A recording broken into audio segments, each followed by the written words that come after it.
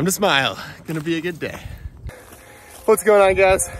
I'm here at the Saboba Flight Park, one of the top speed flying parks here in California, and one of the only ones, if not the only one, that you can actually drive part of the way up, which is one of the reasons why this place is so popular. But also, I mean, look at that.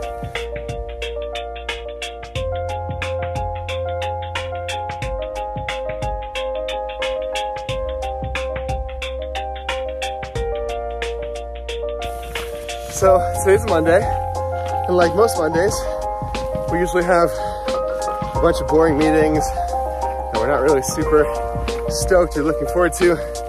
But the cool thing with working remotely and balancing time for fitness and adventure sports with your work is that you can take those Monday morning meetings from 8 a.m. to 10 a.m.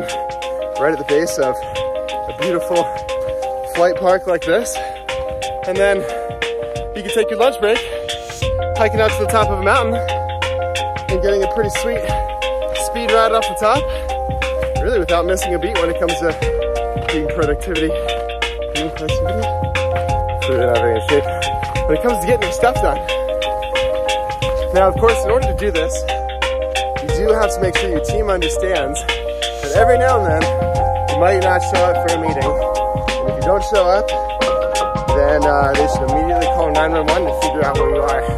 I'm just kidding. Well, sometimes. Because every now and then, something goes wrong. Like last year when I ended up in a French hospital and they didn't have any Wi-Fi. They didn't have any cell phone signal. And I missed all my afternoon meetings.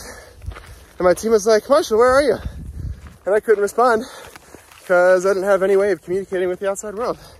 I was stuck in a French hospital for 3 days.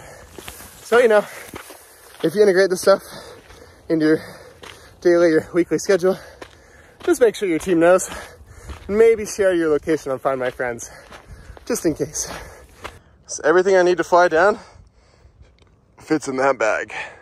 So this bag reverses and turns into a speed riding harness, or speed flying, with the backpack part on the inside. So I'm here on launch. It's about 11 o'clock, starting to get kind of thermic. You can see birds soaring. I'm on a speed wing, which means you don't necessarily want thermic conditions, but I am on a large speed wing. So should be good.